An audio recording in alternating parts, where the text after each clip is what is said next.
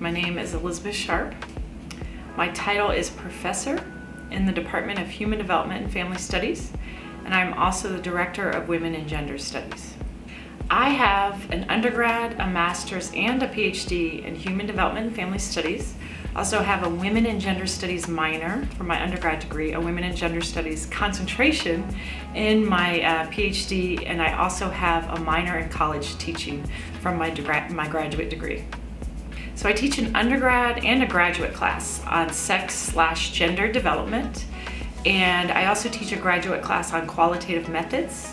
My expertise is gender, family ideologies, singles, brides, and intersectional feminism. Undergrad and graduate students can get involved in the Gender SEAMS research team, and SEAMS stands for Sexuality, Embodiment, Affect, Movement, and Space.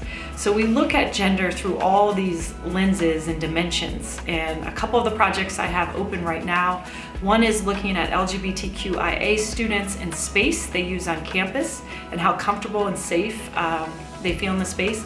And I also have one looking at feminist leadership in the hashtag #MeToo Time's Up movement. We have a great opportunity here at Texas Tech where you can major in HDFS or have that as your field of specialization, and then minor in Women's and Gender Studies, both at the undergrad level, and you can get a certificate with Women and Gender Studies at the graduate level.